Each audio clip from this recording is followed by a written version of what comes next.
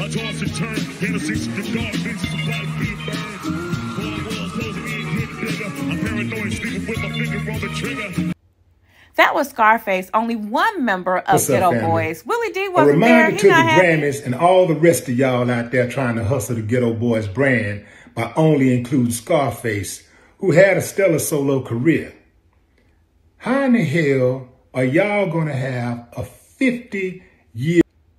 Ghetto Boys is best known for my mind playing tricks on me, okay? And they're partly responsible for putting Southern hip-hop on the map because they're from Houston, Texas, all right? And, you know, they do not get enough credit, I'm saying. And I don't know why they didn't reach Willie D, but here you go. I sit alone in my four-cornered room staring at candles. Oh, that shit is on?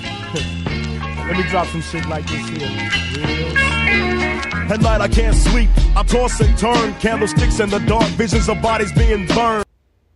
Willie D is not living under a rock. The Grammys could have clearly located him. He is prominent on social media. He's really heavy into politics and social changes. I love his platform. I just started following him because I was like, oh, Willie D is still here. You all... Willie D, Scarface, Bushwick Bill, right? Now, Bushwick Bill could not have been there because he passed away due to pancreatic cancer.